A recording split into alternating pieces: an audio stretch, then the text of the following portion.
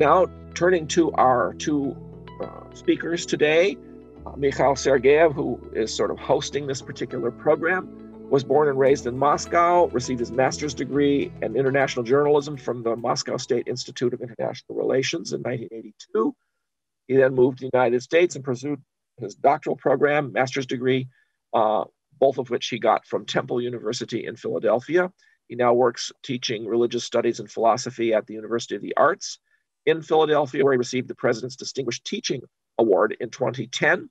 He has been a Wilmette Institute faculty from about that time, and he co-chairs our Department of Religion, Philosophy, and Theology. He's also been on the faculty, or currently is on the faculty at Temple University. He has written over 200 scholarly, journalistic, and creative works. He just showed us a marvelous volume he edited on Russian philosophy since the beginning of the 21st century, probably the first volume in English on that topic, and something we're quite excited to hear about. He has also given presentations on philosophical topics in quite a wide range of countries, Canada, all over Europe, here in the US as well. His books have been reviewed in many languages. He's authored and edited 12 books, including his monograph, Theory of Religious Cycles, which I enjoyed reading in manuscript form as well some time back. And he has been awarded the Nodar, how do you say that? Jin Literary Prize for the best work in philosophy, the Grand Prix in the category of journalism and scholarship. Dialoguing with him today will be Jerry Martin, a colleague of his for some time, raised in a Christian home. When he left college, however, he was no longer a believer. He was interested in the big questions, and so he studied the great thinkers, became a philosophy professor, served as the head of the philosophy department at the University of Colorado in Boulder, and then subsequently he worked at the National Endowment for the Humanities. In addition to scholarly articles on epistemology, the philosophy of mind, and public policy, he wrote reports on education that received national attention and was invited to testify before Congress. That must have been exciting. Martin's life took a different turn when he had a remarkable religious experience, which is reported in his book, God, an Autobiography. In 2014, he started the Theology Without Walls project in cooperation with the American Academy of Religion. And these annual discussions led to his landmark publication, Theology Without Walls, the Transreligious Imperative, in which 21 theologians from diverse backgrounds and orientations sought to explore spiritual truth. Where did I go? Explore the search for spiritual truth beyond the boundaries of creed and scriptural canon. Jerry Martin now lives in Pennsylvania and is married to Abigail Rosenthal, Professor Emerita of Brooklyn College of the City, University of New York, the author of Confessions of a Young Philosopher, forthcoming, A Good Look at Evil, and the blog Dear Abby, the non-advice column. And I suppose that means she gives you a lot of advice as well, or perhaps non-advice. At this point, I will be very happy to turn the program over to Mikhail and Jerry. Welcome, gentlemen, to our webinar, and we look forward to hearing your discussion today. So again, thank you, Robert, for this nice introduction. I like those guys you just described. Let me add that although I am originally from Russia, I have nothing to do with Mr. Putin. So no obstruction, no hacking, nothing. I welcome Jerry to our program, and I'm excited to talk to him about his project, Theology Without Walls and Transreligious Experience. So let me just start with my first question. In the 20th century, the field of religious studies underwent a profound and striking transformation. Such terms as comparative approach, ecumenical studies, interreligious dialogue have become commonplace in scholarly research, discussion, and literature on the subject. Now, the 21st century has added another innovating concept to those rapidly changing viewpoints: trans-religious experience and theology. Now, we know that ecumenism aims to reconcile differences among various branches or denominations of the Christian religion. We know that interreligious dialogue extends this confessional attitude to other religious traditions. So the question is, what is trans-religious theology in this context? And how is it different from, let's say, interreligious dialogue? Yeah, so that's a very good question, Mikhail. It's completely different in the following way. I mean, how does interfaith dialogue happens by everyone saying, I'm an X, a Y, or a Z. You know, I'm a Christian, a Jew, a Muslim, a Hindu, and I'm going to sort of represent my tradition, and you're going to listen and learn about it. And the ground rules usually include not criticizing anything said. So it's a bit like a very polite diplomatic reception. And it's a tremendous learning experience because you're learning not from a textbook about this, that, and the other religion, but from a living embodiment, a participant in that tradition. So it's a wonderful thing. And it provides, you might say, materials for theological reflection. Transreligious theology, what I call theology without walls, takes the theological step. That is not interfaith dialogue is normally not a theological enterprise. It's a kind of getting to understand one another enterprise, and prefers not to make normative judgments. Theology makes normative judgments about ultimate reality. And that's what transreligious theology sort of takes that elements of dialogue, and now suppose one starts trying to decide how is one to understand the ultimate reality in light of the reports from the different traditions, the revelations, enlightenments, epiphanies, etc., in the different traditions. Okay, look, here comes the follow-up question. Now, you are talking about theology, but theology is about the study of divine things, or the study of God. Now, do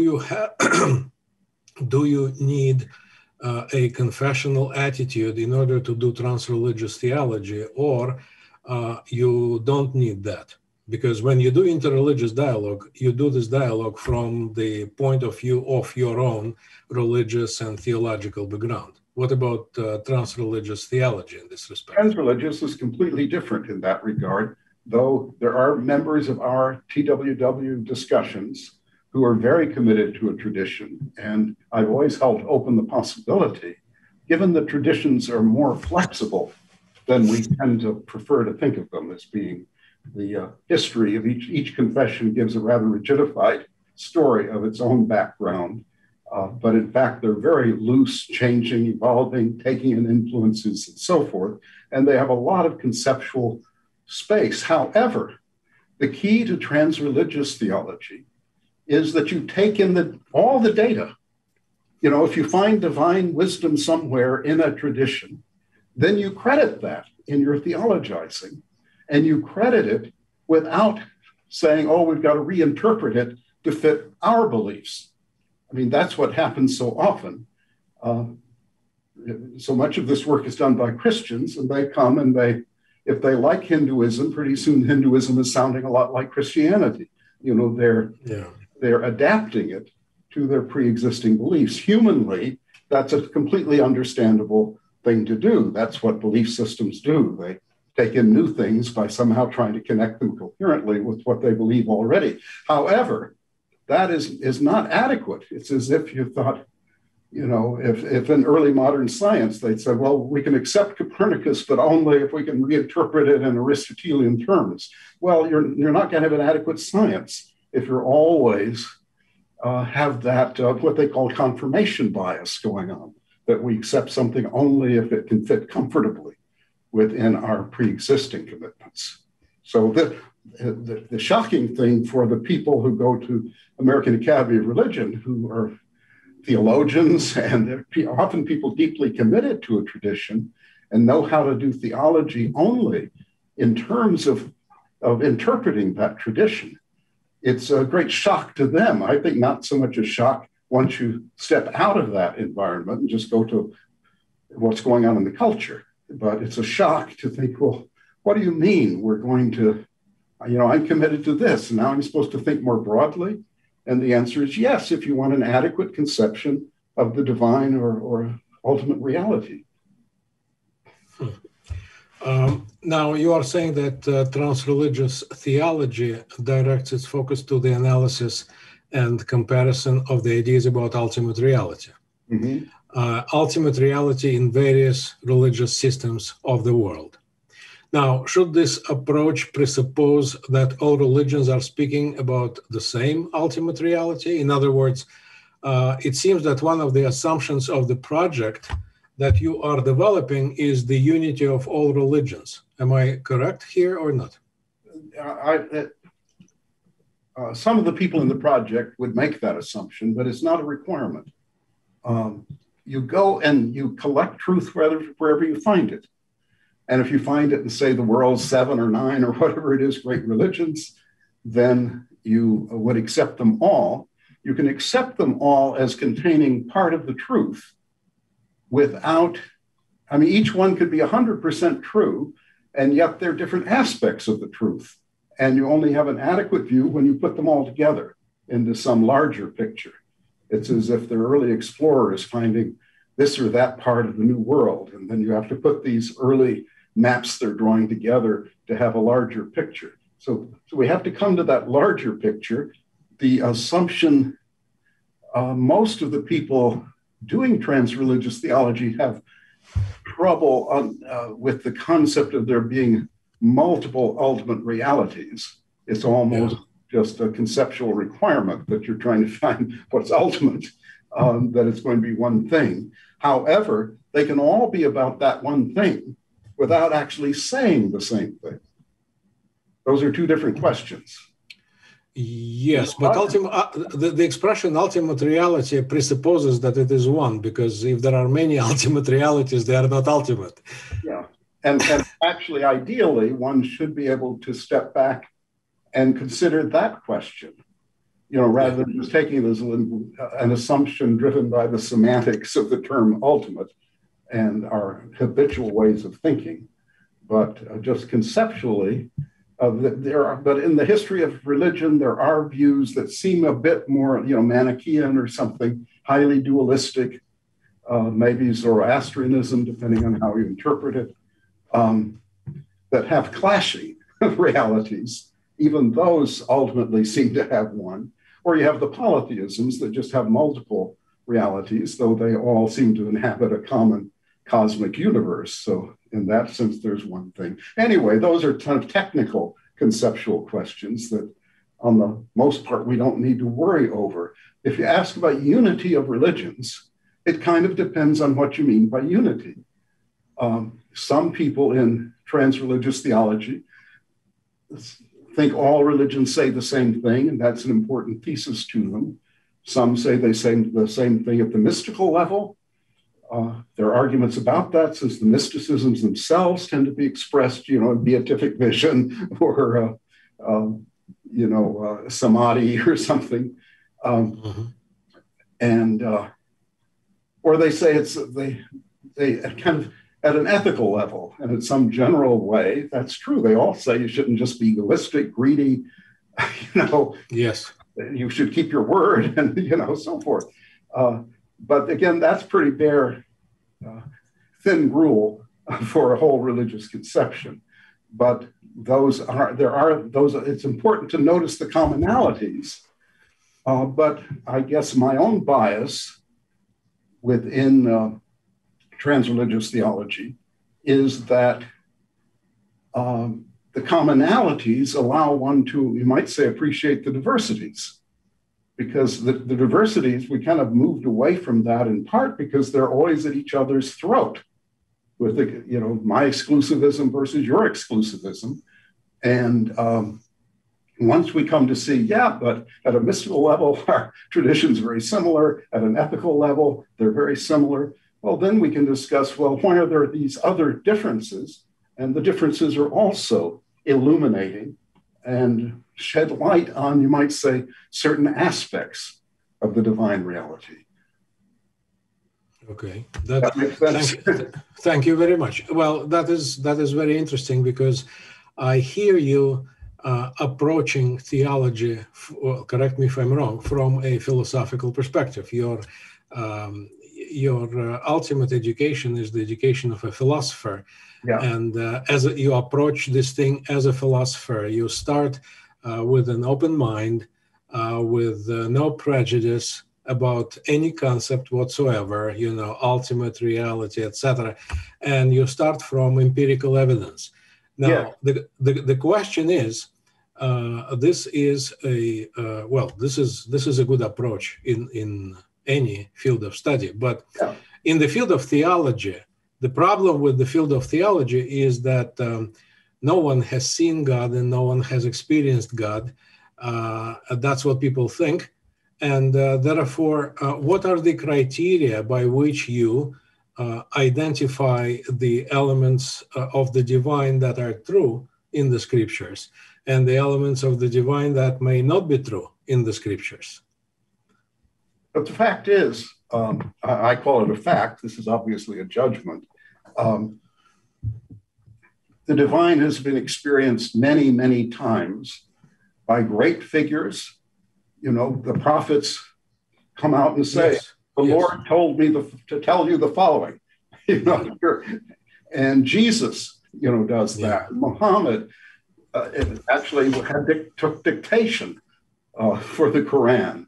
And Eastern masters, in the Hindu tradition. And of course, it's a different kind of thing, but the Buddha had an enlightenment. He sat under a Bodhi tree and had an enlightenment that, in his point of view, connected him with the fundamental nature of reality. So, and we tend to pick out the great names because they're the most obvious ones. But in my own view, people in their daily lives connect with the ultimate. People can go walk in the woods and have a sense of divine presence there.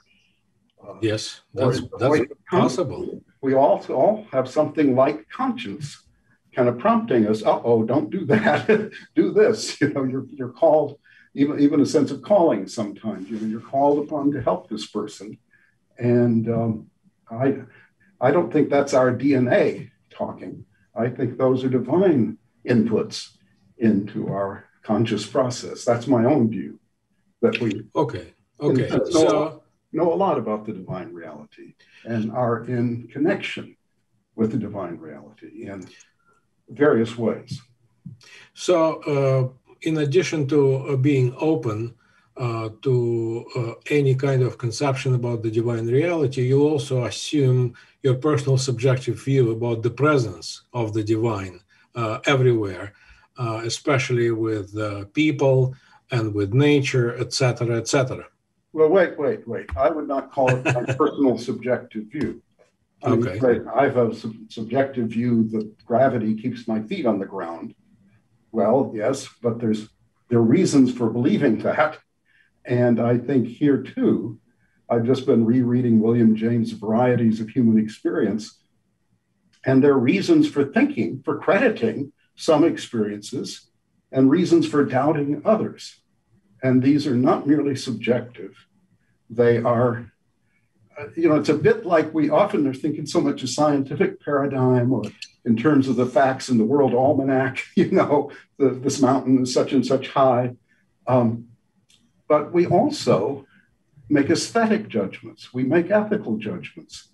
We acquire kind of life wisdom. What's really important in life? What is it to be human? What's the heart of that?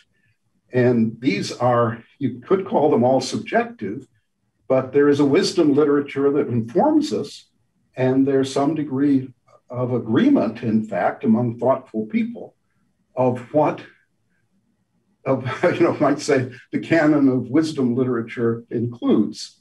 And we all go read the Bhagavad Gita, whether we're Hindus or not, for example. And we may read great works of literature, East and West, again, regardless of our own cultural tradition, and learn from them. And that learning can be defended rationally. It's not just, I like vanilla. Yes, I definitely agree with that. I was using the term subjective, not in the way you took it. Subjective, not as something that is, illusory or related to only one person, as contrasted to objective reality. No, I meant subjective in terms of the inner experience of the person, which is of course as reliable as the laws of nature, especially for that person. Yes, of course. And for many people, so again, that judgment about across the religions, you find similar agreement on right and wrong, on ethical norms. You can call that subjective in the sense it's not like measuring the height of Mount Everest. But on the other hand, it comes as a result of a rational process that's integrated with life, because about these things, reason is not just a logical apparatus. It comes out of life experience that you reflect on life and you see what's right and what's wrong and what's important, what's less important, and what's noble and what's ignoble. Let me just continue my line of questions about ultimate reality and the knowledge of ultimate reality. You know that in many religions, in many religious traditions, the ultimate reality is expressed either through metaphors, poetic descriptions, symbolic terms, or negative definitions, the so-called via negativa. So as a result, here is the question: is it productive to compare and contrast our understanding of some ultimate reality that almost always escapes any definitive knowledge? One has to be very careful in these discussions not to set up a kind of idol of objective knowledge or knowing something, of language that applies to its referent. Language works in many ways. I was having this discussion with one of my TWW colleagues about ineffability, that what's ultimate is unsayable, you often read. And she said, as far as I'm concerned, the taste of a banana is ineffable. How are you going to communicate that to someone, right? Well, maybe one day. Taste it, you got it. And with some taste, and banana was a good example, some taste you can say, well, it's kind of like nutmeg or something like that. You find a close approximation to communicate. But then they need to know what nutmeg tastes like, or that's not going to be helpful. Religious language is elusive, and I would just say elusive. There's no reason to think, how do I want to say this? I tend to be on the pro-literal side in that debate. This is just a personal view. It's not a doctrine or assumption of theology without walls. But I often feel, I actually think, for example, that God loves us. And you can say, well, that's just a metaphor. God doesn't love us the way we love each other. Well, that's true. God isn't like us. I think my dog kind of loves me, but it's not quite like the way I love my wife, right? But it's an appropriate thing. My dog wants to go for a walk. It's perfectly obvious. The dog comes with the leash in mouth, or tail wagging. So the dog has wants that are inarticulate, and yet we recognize. And language can jump over these barriers. The divine reality is a very unusual kind of reality. So that does not mean that it's so bizarre, so distant, that there's no way to capture it at all. And in fact, if you say that, it's almost like the people who want to metaphorize God can't love us. And almost all the high theologians in the Christian traditions do that. It becomes a metaphor. It's as if I kind of have this vision. God is up there trying to love us, sending us waves of love. And we're, it's just metaphor. So it interferes with the ways in which the divine does communicate with us, to keep throwing it in the bucket of metaphors. I mean, there's a positive and useful side to that, so I don't want to overstate my point. because a lot of the most interesting recent work in theology, a lot from feminist theologians, has been, well, let's rethink some of our metaphors, king, shepherd, and so forth, and think, are these really adequate? And that's a very useful thing to do, that you're always using a basket of language that can be reevaluated. We do that all the time for a variety of fields. You study the history of science, and you see a term like mass or energy has undergone a series of redefinitions over time. And that's just how human development works. But anyway, the fact that the divine is difficult to talk about does not mean the divine is impossible to talk about. And it doesn't mean that because you can't know the divine in the way you know the chemical elements, doesn't mean you don't know the divine at all. And in fact, we kind of know a lot about the divine. Why do we think the divine is sort of benign? There are traditions in which the divine isn't, and there are arguments about that. Why is there evil in the world if the divine is benign? And there are various ways of discussing it. But it's what John Hick called cosmic optimism.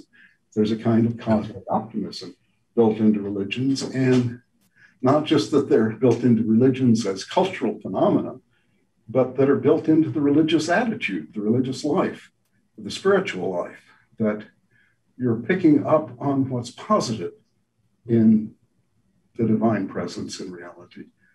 Anyway, that's one way of discussing it. Yeah, I admire your optimism. And I hear that this is a genuine American optimism, which is, well, how shall I put it, which is fighting my traditional Russian pessimism. In fact, William James is very good on this. The optimism reflects something true about reality. So does the pessimism. Oh, yes. The best, yeah. Let's skip down the block, The best feature of pessimism is that it allows you to adjust to reality. When you expect nothing good to happen, whatever happens is better than you expected. And you always have some, excuse to be cheerful. Yeah, that things maybe can't get worse than we thought. But there are deep. I just read a good paper by one of our TWW people on what tragedy tells us about the ultimate. We've had a couple of papers about that, and I guess my own view, there's a tendency very strong in the Christian tradition to make everything goody-goody and to sweep the negative under the rug. And I guess I'm quite against that. This is part of reality too. And my own view is, okay, God has to cope with that just as we do. Here I agree wholeheartedly, because I think God is specializing in tragedies, especially in dystopias. Yeah. People are trying to portray utopian visions which never come true. No, visions are the worst. They turn into nightmares. But there's a lot to be said for the spiritual vitality of a kind of good, hard-headed, common sense attitude to life. That life is going to have ups and downs, and in the end, you might say it tends to have a great big down, old age, infirmity, illness, death. But those are part of the whole story. And so if you're going to understand the whole story, you got to have an account of those too. And it can't just be, oh, well, it's all for some good. It's made up in the afterlife. Kant tried to say that. And how does this child burning in a hotel fire, an infant burning in a hotel fire, how can heaven be good enough to make up for that? It's just... Yeah. That is the question of Dostoevsky. Yes. That is the question of Dostoevsky. Yes. And that's the depth of Dostoevsky. Yeah. Deeply religious writer of all, you might say, and yet he faces these issues head on. Yeah, Father Zosima's body stinks like the others to their shock. Yeah. The most holy man anybody knows, and he decomposes like everybody else. Yeah. And let me add to that all the idea of all human rights actually has its roots in the God-given right to go to hell. Oh, is that right? And hell, because we choose, and yes. We choose up, we choose down. That's yes. Our choice. That's a good point. That's the essence of free will, is the possibility of embracing evil. Yeah. Let me stop talking about evil, because that will lead us astray. For everybody. Let me come back to our topic. I have several questions about Christianity, because from my perspective, Christianity would represent a special difficulty in transreligious theology, because Christianity's worldview is exclusive, at least it was for millennia. So how do you deal with the claims of religious exclusivity, for example, in Christianity? And how do you deal with the Trinity, which is a unique understanding of the Supreme Being? Well, let's take these one at a time, the exclusivity. I think it's perfectly natural to a religion, even apart from Christianity, to feel exclusivist in the following sense. Once you discover the deepest insight you can find about life, then you think, wow, this is it. And anybody who hasn't found the insight you found, it could be a philosophy, it could be a literary mode, a cultural concept, a political agenda. Once you find that, then you think, well, everyone else is missing the boat. They're talking nice, but they're missing the thing I see. And I'm not angry, you might say, at the exclusivist, as many of my more pluralistic colleagues are. And I think the way any enterprise develops, you start by holding on to the truths you know. And if Christianity has given you genuine access to the divine, well, you don't slam that door closed. You may be puzzled as you encounter others, and maybe they have truth also. So that's a completely natural human activity. But, one always thinks of the revolution of Einstein coming along, but all of Newton is present inside Einstein. He didn't throw Newton out. It's the biggest chapter, you might say, in Einstein's physics. So we do that. And so I sometimes, when I'm talking to a group about these issues, I just kind of stress there's a truth in exclusivism that you have found, and I'm assuming there are always these epistemological questions.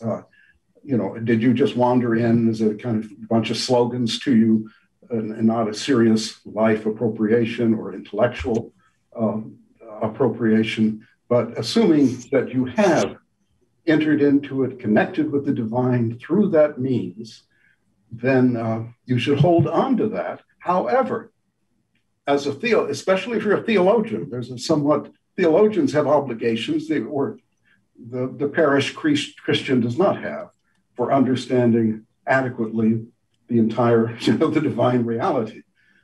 You've got to say, and I think the better churches said this, well, we believe this is true, and this gets you salvation.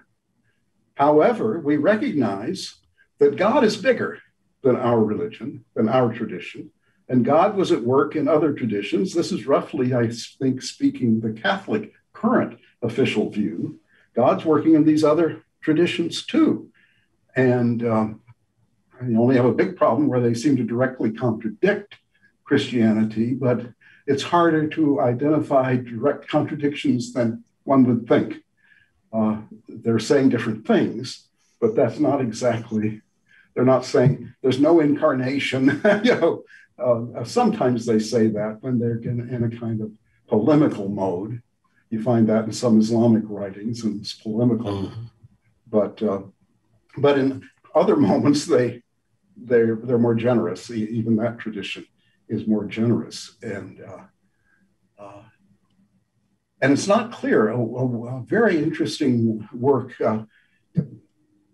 Should say the Theology Without Walls volume of essays that we published, the Transreligious Imperative, includes, I specifically invited people who are sympathetic critics of Theology Without Walls, in part because sympathetic critics, not dismissive critics, but people who understand what you're doing and why you're trying to do it, but see this problem, this problem, this problem. It includes people who are Christian and insist on being confessional Christians. Father Francis Clooney is one. Mark Heim is another. Mark Heim, in particular, has done this extraordinary series of books, first of which actually made the striking, I'm now forgetting the name of it, salvations in the plural. But each tradition offers a kind of salvation, using that term now more broadly, stretching the term to include Buddhist enlightenment and so forth. They each identify a problem for the Buddhist that's suffering, and they each offer a solution to the problem they've identified. And what he is saying is, well, darn, he uses Dante's Inferno as an example, because in the Inferno, you've got the lovers there, and they're getting what they wanted. They're eternally smooching, but that's all they get. That's all they get. They never move up. Plato and Aristotle are down in Inferno. So they had high-minded philosophy, but that's all they get. So he puts these other salvations in that category. And then in a subsequent book, The Depth of the Riches, argues that the Trinity somehow has it all. I can't quite restate the argument, but it has the unity of the divine, that has the diversity of the divine. A major Christian argument, or theistic, the Abrahamic argument against Eastern religion, is that Easterns tend to like something more like merging, and the Western tradition says, no, relationship is what we're after, not merging. And as one of them says, I want to taste the sweetness, not be the sugar. It's a different mode. And of course, you got Mark Heim saying, well, the Trinity itself is a model of relationships and so forth. So there, what he's doing is a very encompassing version of what in the end would have to be called a kind of exclusivism, because he thinks the Christian story is the ultimate story. And I don't go that way, but it's possible to acknowledge an awful lot of the adequacy of the divine revelation through other religions, and to do so while still sticking within one's own. For others, it's a wrenching thing. They can't do that. And that's too bad. But my own view is that each would be more put this way. Each has part of the story. They're engaging the divine in a different way. In fact, the old blind man and the elephant is a perfect parable for my point of view. The elephant is a real thing. It's not ineffable. Each one has a bit of it. One's grabbing the trunk and another the tail, another the big ears, floppy ears, and they each project that onto the whole as if that's the whole story. The whole thing is like a snake-like tail, so it must be a snake. Of course, the blind men are also seem to be mute because it doesn't occur to them to talk. I've got it from this side. I'm finding this. I'm finding a tree trunk like maybe it's a leg, And if you did that, they started talking, you could piece together a picture that would be fairly adequate to the elephant. But since they don't talk to each other, and each one is a kind of exclusivist in that classic blind man and the elephant story, theology cannot progress beyond what they knew coming in. They knew what they knew almost before. Well, I don't know how to carry on this metaphor, but anyway. So you basically present your project of Theology Without Walls as those people speaking to each other. Speaking to each other. At least speaking to each other. Yeah, but speaking to each other, not quite like old interfaith dialogue.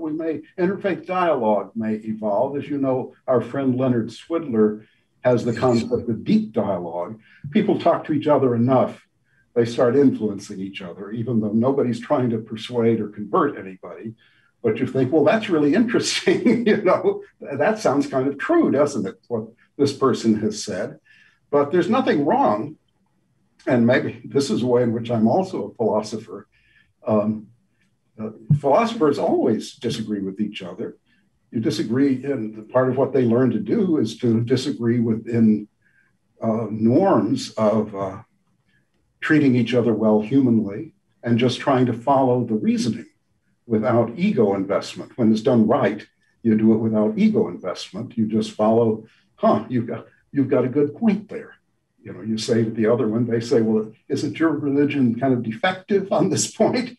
And you kind of, instead of getting your back up, you say, that's an interesting point. Let me think about that. Maybe it is. Maybe this is a place my religion needs to grow or develop or emphasize something it is downplayed.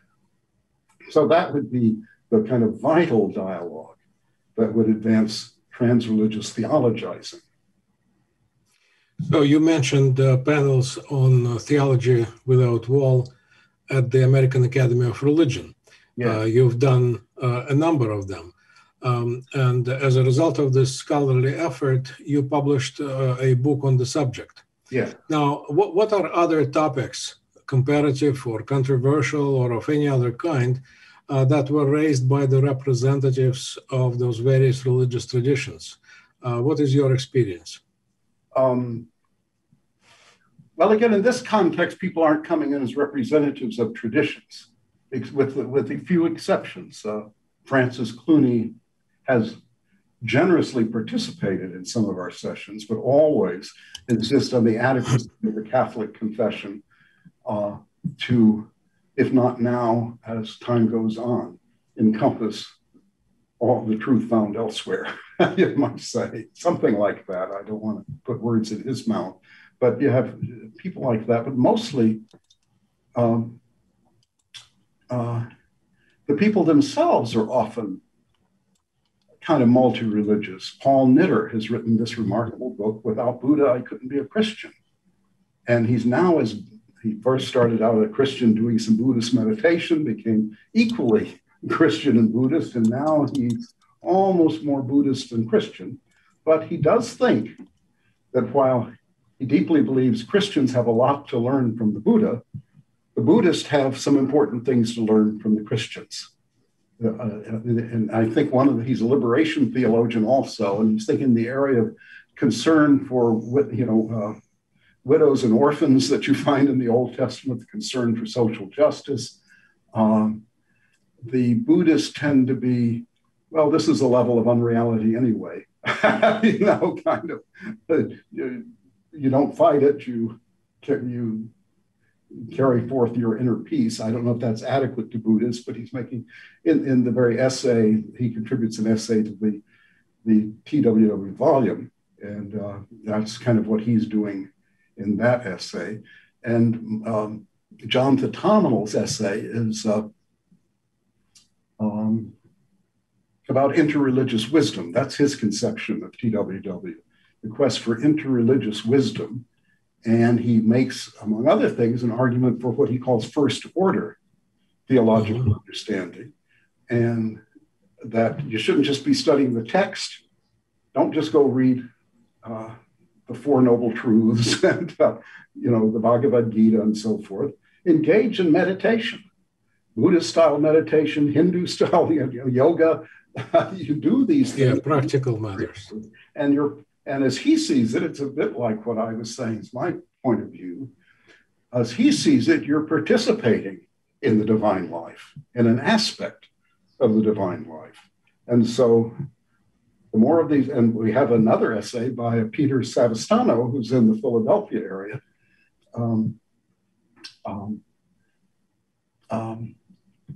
There was this statement made against running around and participating in different religions that would, well, if you wanted to reach water, would you dig 6 10-foot holes or one 60-foot hole? And so that's a kind of put down of running around and having these thin understandings. And he writes, well, why not 10 60-foot holes? And he's done that in his life in an amazing way, does meditation and this or that spiritual discipline in a variety of traditions, including like Russian Orthodox, I think. And to the point he's like a certified master in Zen and one thing and another. His own Christian. It will be difficult for him to do this in Russian Orthodoxy because you cannot even partake communion if you are not baptized into Russian Orthodoxy. Okay, so so he's not going to be a master there. There's something else you can do. Yes, that's for sure. There is some kind of Eastern Orthodox, but yeah, there are a lot of people who can't take the Eucharist and so forth, who nevertheless can learn a lot from Christianity, from even. Yes, I agree. That's perfectly clear. And so that's just, there are all these different ways of approaching it, but each one of these you can see isn't, I as a Christian am objecting to this, or I as a Hindu. One of our earliest participants is Jeffrey Long. He's also in Eastern Pennsylvania, Elizabethtown College, but born a Catholic. His father, when he was just a boy, had a tragic death, taking his own life, which the Catholic tradition, of course, is a mortal sin. Yes. And young Jeffrey thought, well, that just doesn't seem fair. You got this one life, and then for all eternity, this one mistake. And he had horrible conditions leading to, he had been hit by a train or something and mangled. And, what was life going to be for him? And so he took his life. And then young Jeffrey came across at a flea market a copy of the Bhagavad Gita and somebody dying, and Krishna saying right on the front that this isn't the end. Death isn't quite real, or something to that effect. And he felt, well, gee, this is a message for me, and now he's probably, in a scholarly way, the leading American scholar on Ramakrishna. So anyway, people have these courses, and I asked him when he wrote one thing for us, maybe it was a journal special issue, and he kind of told us of that story. But could you go back and add, is there anything you retain from your Catholic upbringing that you still consider valuable and part of your total picture of the world? And he did that. And of course, there were things. People tell stories of their lives one way, and then often you go back and, well, there is this whole other element that you tell it a different way, looms large. And so people have their own experiences. Something I'm now writing picks up, and it's part of my personal model for how one would do theology without walls. The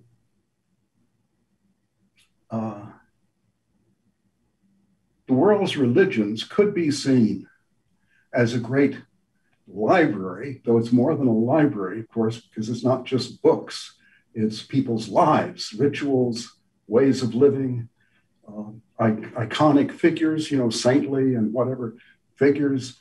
They provide you this wealth of spiritual insight. And now that it's all available, before our globalization, each one, when they weren't fighting the next door neighbor, was just cultivating their garden, you might say. They were trying for the deepest understanding of their own tradition that they could come to. And that sounds like a reasonable thing to do, right? You got a deep, rich tradition, and it's nobody exhausts their home tradition ever in terms of its full religious potential. But we now have it all available to us. And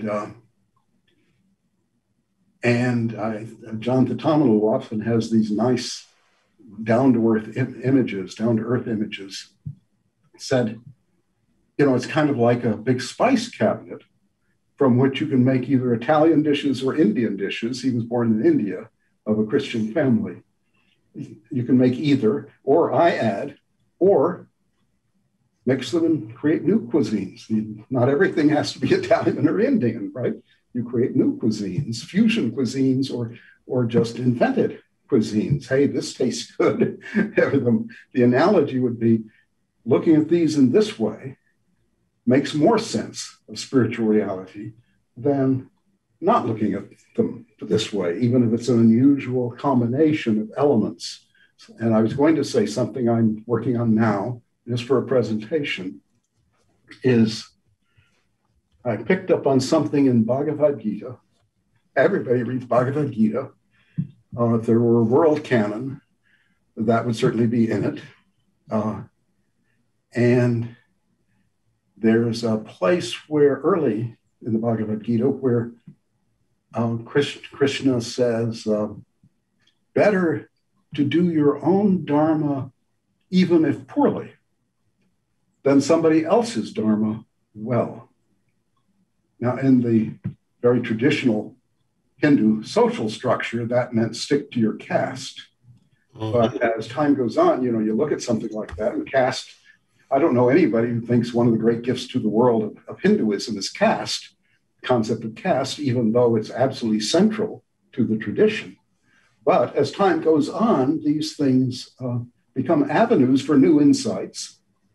And the way I'm picking up on it, and I asked my Hindu friend Jeffrey Long this, is this an acceptable reading? Is I tend to be thinking myself very personal terms. That Jerry has a calling, Mikhail has a calling, Rob, who was here introducing us, has a calling. And one's task in life is to figure out, in religious terms, what is my best access to the divine? Maybe it's Baha'i, maybe it's to stay a Catholic, but maybe thinking about it a little differently. Or some third thing. Maybe it's to, I've met a couple of people who are rather very serious about Stoic wisdom.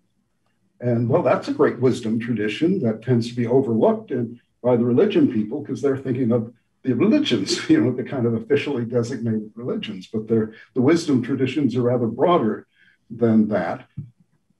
And, but anyway, Jeffrey said, he hasn't yet been able to give me a source. I'd like to be able to cite something that sort of sanctions my reading. But he said it's his impression that younger Hindus in India are taking it a bit my way. And part of that is a kind of increasing individualism in the world, disaffiliation and increased individualism, which is a mixed blessing. It's got pluses and minuses. But from my point of view, it's a crucial task in life. If you're born a Catholic, you got to decide still whether to stay a Catholic. And if something else comes along, maybe you should do that, or maybe you shouldn't. Maybe you try that, and no, you connect with God much better in the Catholic faith. You go back to that. That's a very individual decision. Yeah, I think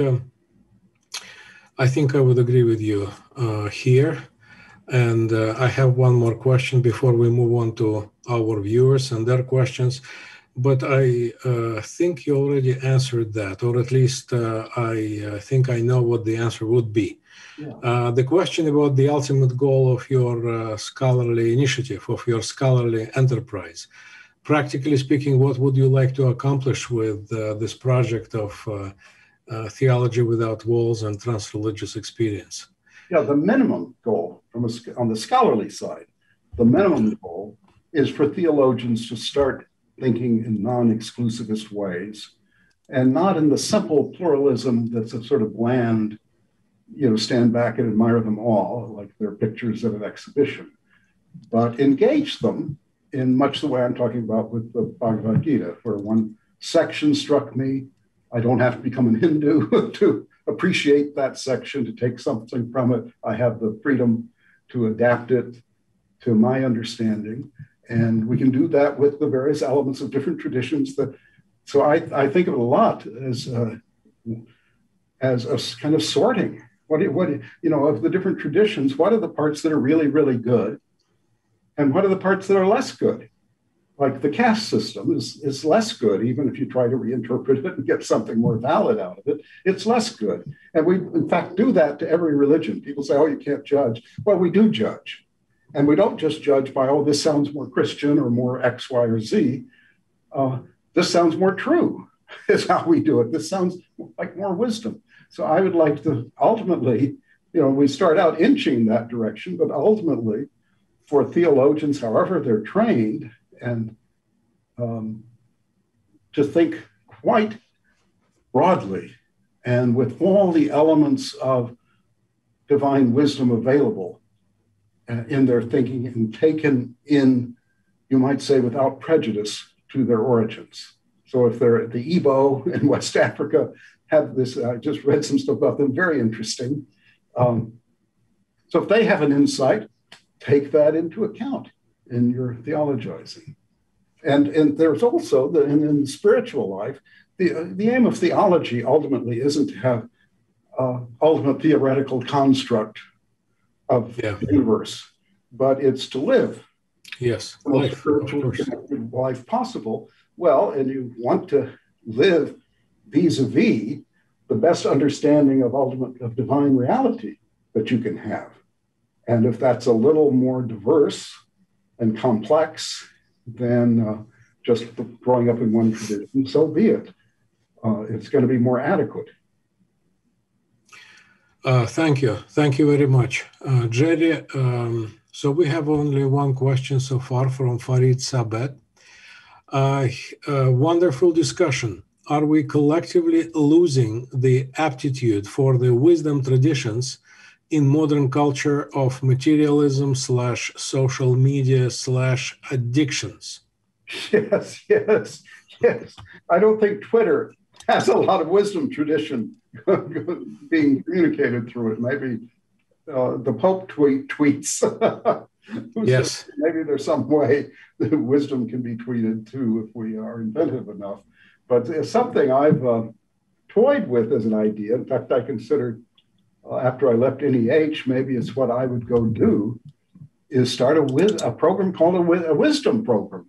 I was thinking of an undergraduate level because we're so niched into professional disciplines at the PhD level. It's something William James warned about, wrote a wonderful essay called A PhD Octopus. He saw how it was going to destroy liberal education as everyone became niched as specialists.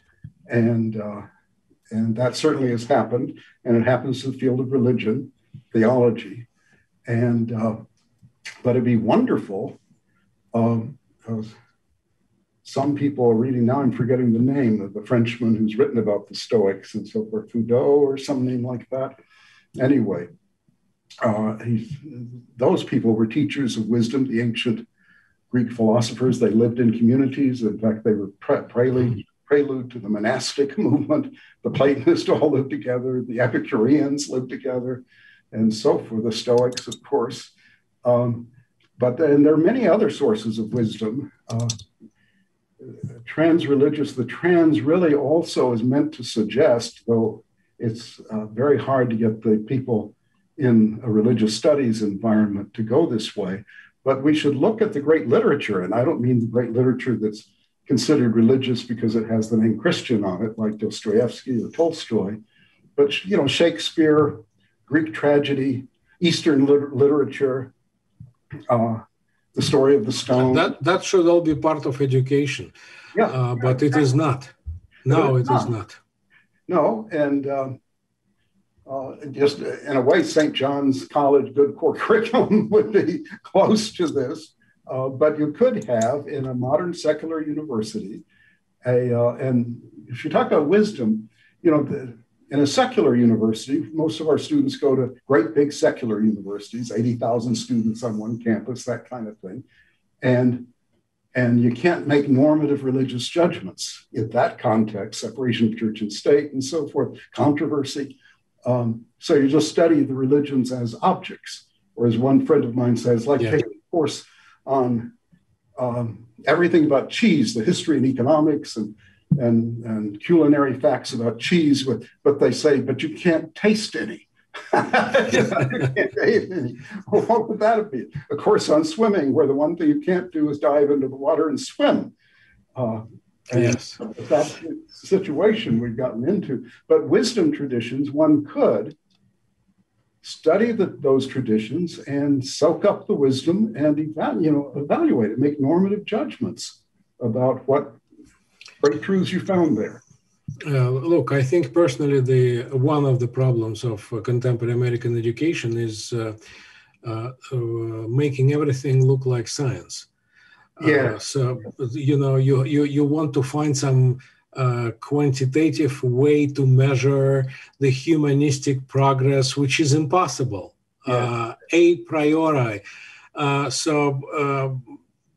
You cannot really teach wisdom by thinking about your goals and what steps you want to achieve. Right. There is no step-by-step goal to be step-by-step way to become wise. As I always say to my students, if you want to become a genius, you should not go through the university. Look at Dostoevsky's example. Back to Dostoevsky. He almost got executed, and his execution was replaced by 6 years of hard labor in Siberia. And those 6 years of hard labor in Siberia changed him radically. Really? He only had one book to read, the Bible. Everything else was forbidden. And after he came from Siberia, he became a changed man. Isn't that something? And became Dostoevsky. Yeah, actually. Oh. Yeah. So only unusual ways can bring wisdom, not just step-by-step techniques. Look, we have more questions.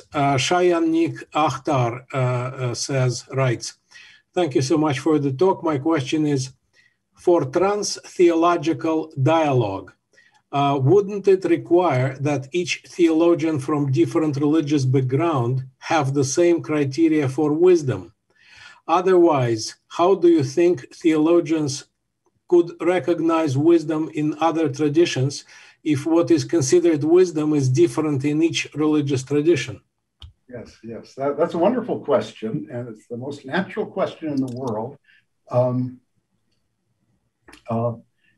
There's a book on, Catherine Cornell has edited a number of books on multiple religious topics, and one of them is on criteria.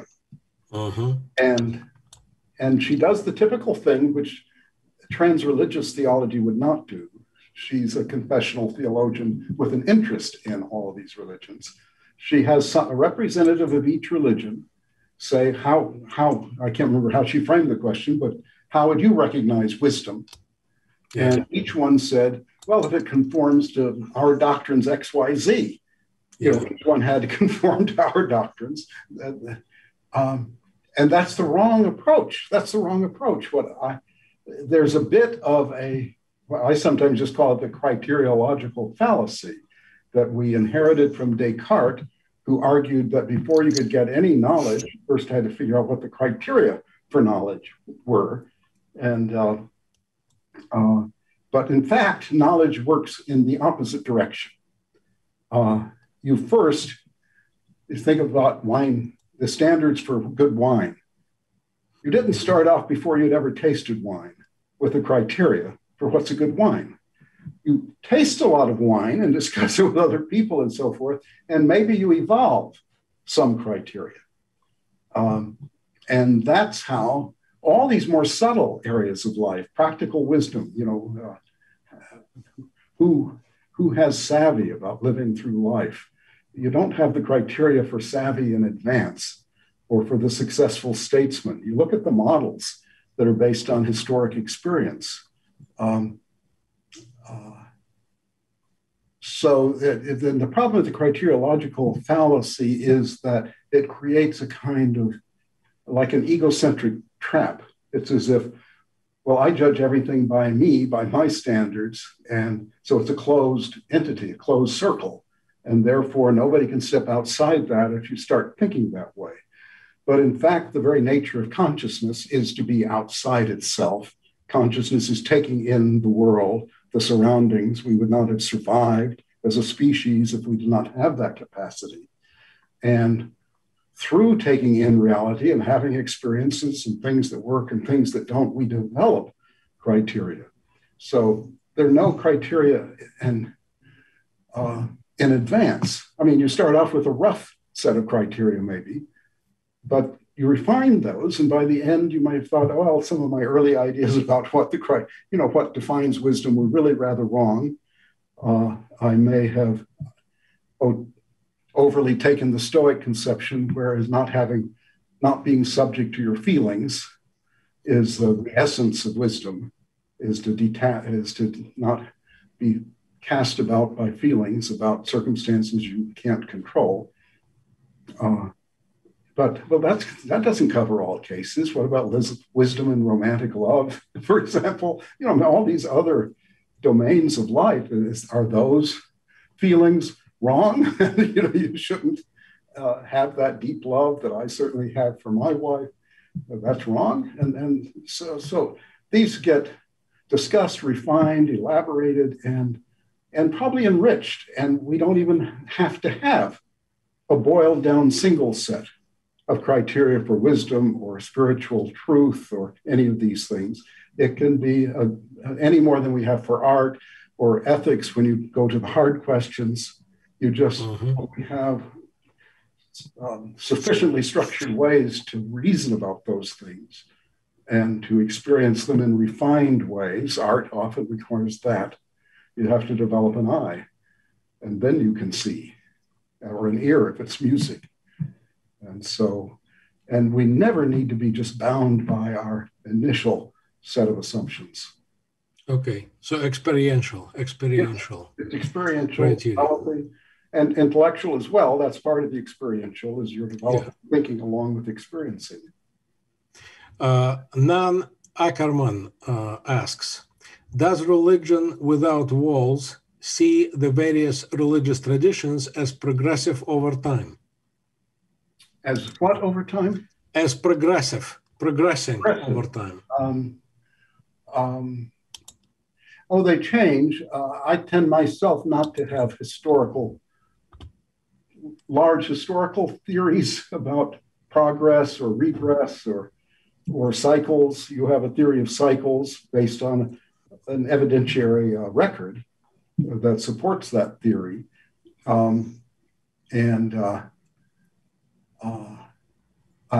Anyway, I think theology without walls invites either point of view or not taking up that question. It would depend on the inquirer whether you felt that was an important question for your understanding of things. If it was, then you'd want to pursue that investigation and figure out, well, are religions progressing? And again, back to criteria kind of thing. How can we tell that they are?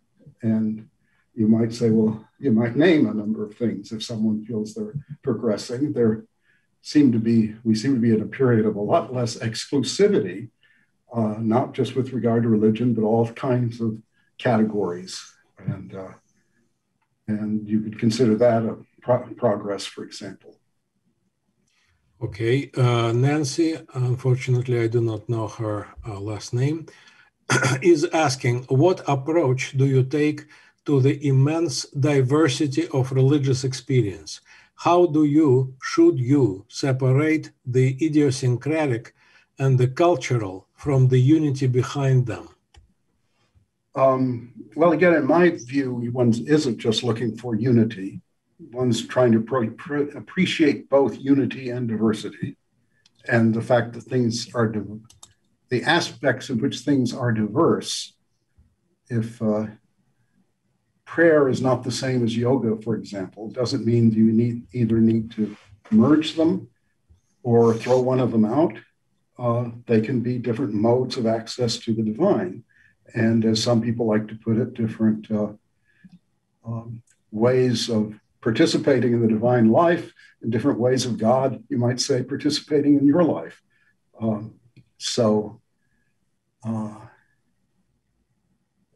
is still remaining, the other part of the question is, there's still, nevertheless, certainly the idiosyncratic. And by idiosyncratic, I take it we don't mean merely unusual.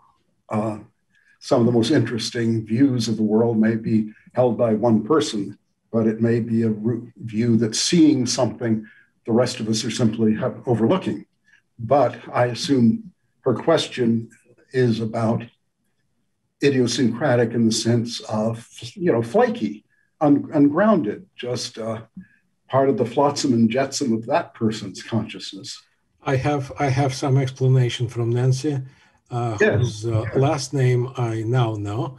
Nancy Zukovsky is writing, as a social worker, I have to recognize cultural competency. Yes. In counseling, I create a space where people can explore their sense of spirituality and religious traditions. I sprinkle my experience into the therapeutic dialogue. Yes. Well, that's a wonderful example. And that's roughly speaking what those people call spiritual directors would do. They're to help, whatever their own affiliations, they're to help that person find their way. And Nancy is quite right that you have to understand people, each other. We have to have a high level of cultural competence. And that's not just because people are from, different countries or something like that, but within a country, different regions, different social classes, levels of education, formative life experiences, talking to a guy who spent his whole life as a trucker, for example, totally different set of life experiences. And so kind of to understand why he's saying what he's saying, I need to set it against that background. And I'm sure Nancy could say much more than what I just said about that. But it is funny. My own sense is that although you do all those things to see where somebody's coming from, you can still see, well, there's more to the person than their cultural conditioning. And in part, I guess what Nancy is thinking, you need to sort of separate that out. Okay, there's cultural back conditioning and the conventionalities of language, social habit, and so forth. But the person is more than that, and they may be more than that in a constructive way or a destructive way, in a way that yields insight or a way that blocks insight, that's recalcitrant and closed to insight. But this is a very difficult question. I've written a little book that I may publish at some point on Joan of Arc as a study in spiritual discernment. And what I came to, what do we make of Joan and her voices? Is this the real deal? And I found the most useful thing I'm an epistemologist, and so I always think of spiritual discernment as the key epistemology for issue for religion. How do you find, as one of the great writers on it, true coin from counterfeit coin, spiritually? And I found useful in this looking at Joan's life, what they call virtue epistemology, which is they point out most epistemological questions in real life don't have to do with Descartes and radical doubt and maybe there's an evil demon or I'm a brain in a vat or these weirdo things. They have to do with how do I make sound judgments in cases of conflicting evidence, and how do I hold to my beliefs without just flip-flopping with every breeze that comes through? Or on the other hand, it becomes a kind of golden mean. I can't just stick to my views, hell or high water, no matter what evidence assaults them. So we all have to kind of maintain an equilibrium. And so the economic virtues are ultimately questions of character. And Aristotle says that about judging witnesses in a trial. The most crucial thing is the character of the witness. Is this a guy you can trust? And we have an evolutionary biologist give us reasons. We have very good capacities for this skill. We're able to exercise it in part because we wouldn't have survived otherwise. The first question about any other being, human or animal, is friend or foe? What are this being's intentions? And if it's a human, if they're pretending to be friends, can you trust them? Is this somebody you're going to trust? Well, so I did a little study of Joan, and I found Joan's the most solid. It's like she's like some furniture. She's carved from a single block of wood. there aren't bizarre pushes and pull. It's the same Joan from youth on. And anyway, I come out rather on Joan's side in that as a result. But anyway, that's just one thing. It might or might not be helpful to Nancy's context. Thank you, Jerry. Nan Ackerman asks, what is your view about the relationship between religious systems and the needs of humanity? Could this person say more? What humanity has many, many needs. That's true. Yeah, and so I'm not sure. I have the feeling that the questioner probably has a certain type of need in mind. I mean, in general, one of the, what are the needs of humanity? The first need, from my point of view, being a religious person, is the need to relate to transcendence, however you want to characterize that, to divine reality. I mean, there's nothing more important. And you should do that before you put food on the table. Well, I'm overstating it because you may first need to put food on the table and make sure you survive to the next day. But meanwhile, your high priority should be relating to the divine reality. But I suspect there are many other needs of humanity that go beyond that. And I'm just not sure what the questioner might have in mind. Okay. Look, I think we exhausted our questions. Mm-hmm. Nan Ackerman is not explaining, but I think you nailed it. I think the question is about the spiritual needs of humanity. So the relationship between religious systems and the spiritual needs of humanity. Well, some people assume that theology without walls, look at that language, is kind of iconoclastic. Let's tear down the walls. But that's not what it is at all. Without walls really means take in all the evidence without walls, all the spiritual insight without blocking it because it doesn't fit my confession's beliefs. So that's the only thing without walls means. I guess I'm kind of pro-religion because we wouldn't know any of these things. We wouldn't have the sacred scriptures of the different traditions. We wouldn't have the spiritual disciplines, the iconic models of people who lived these highly spiritual lives, and that we become imitators of to the extent we can. And of course, religious institutions have many other functions as well in terms of the vitality of a community, raising a family, coping with birth. Sorry to interrupt, Jerry, but yes, Nan Ackerman clarifies that he means both spiritual and practical needs. And that's what you were talking about. Yes. Good. Yeah, well, I think the religions do help meet those things, but we all know they also have problems.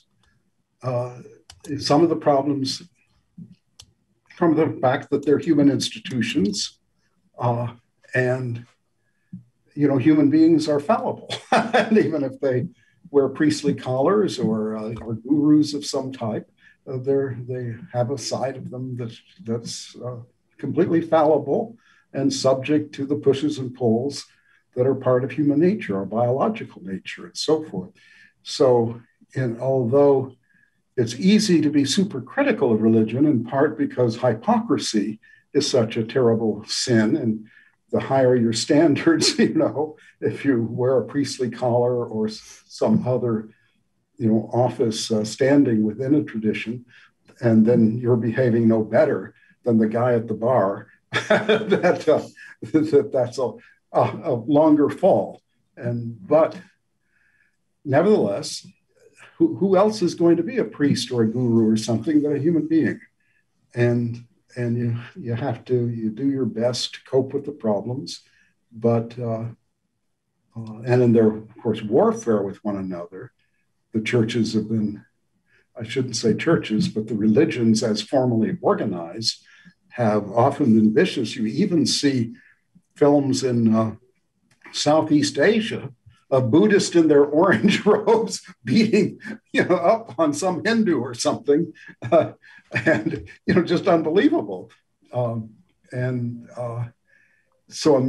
I would say these days, with the certainly the organized religious community internationally has a high degree of mutual acceptance and welcoming. Whatever their official doctrinal stances, a very high degree of that. And I would say that's a very positive thing for meeting the needs of humanity.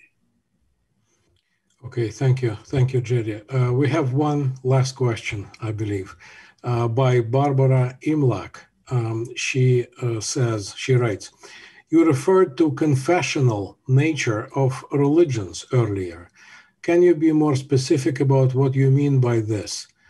Coming from childhood experience of confessionals in the Catholic Church, I'm curious as to what you mean. Well, it's actually a term that was new to me since I spent my life mainly as a philosophy professor and so forth. That it's a term used in these interfaith discussions, and it doesn't really have to do with confessional as a,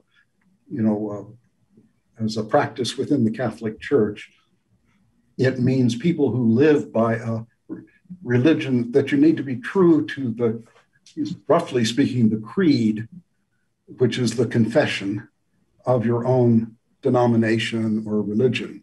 And then the term gets somewhat broadened from that to just being true to your religion when you're theologizing, being bounded. So it's the opposite of theology without walls or transreligious theology. It's theology bounded by the norms, sources, text, and so forth of one's own tradition. I see. Thank you, Jerry. I think we should stop our discussion 1 hour and 25 minutes. We should not bother our audience any longer. Thank you very much for this lively discussion. Robert, will you show up in the end? Thank you, Mikhail, and thank you to all the participants. Thank you, gentlemen. I was fascinated by this discussion. One particular comment of yours, Jerry, really interested me, and that's how the religions provide, the main thing they provide, you might say, is that connection to the divine. And some people will just simply find that connection more in one tradition than in another. And that's obviously true. And that really, I found a very useful insight for me in thinking about interfaith dialogue. Yeah, often they find it right in their home tradition after going out, rejecting it and so forth. They'll come back, and this is really where I connect with God the best. Yeah. And other times they will just jump to something, you might say, completely different, wholly unrelated, but it speaks to them in some deep way. And I guess I tend to trust that spiritual sense that people can have in their own lives, short of the flaky characters and so forth. No, you're right. The nature of faith is a fascinating and mysterious thing. And it's just not something that you can predict, I guess you could say. Right. You can't do a kind of socioeconomic profile and say, oh, well, you're meant to go off and be this or that. Yeah, that's very true. But that was a particularly interesting insight that I really enjoyed and appreciated. And I really enjoyed the discussion, gentlemen, and I want to thank you very much for this today. And I want to thank our audience for participating as well. They had some very interesting questions, actually. I was pleased by the quality of the questions. Yes. And look forward to seeing them next week. And meanwhile, I want to thank everyone and wish them all the best in their service for others, service to others. Some contact information. It occurred to me that we should put something where people know how to reach me if they want to follow up on anything. We can put it on the page for the webinar so that people can go to that page, and if they're curious to ask you more questions, they can do it there. They'll also be able to ask questions, pose questions on the YouTube page where the recording is, and if they do that, we'll forward the questions to you. Okay, excellent. Good. Thank you, everyone. Thank you, everyone. Generous thank you notes too. Yeah. That's very good of them. Sure, very good. Well, thank you again, and bye-bye. Have an excellent week. See everyone next week. See you. Bye-bye.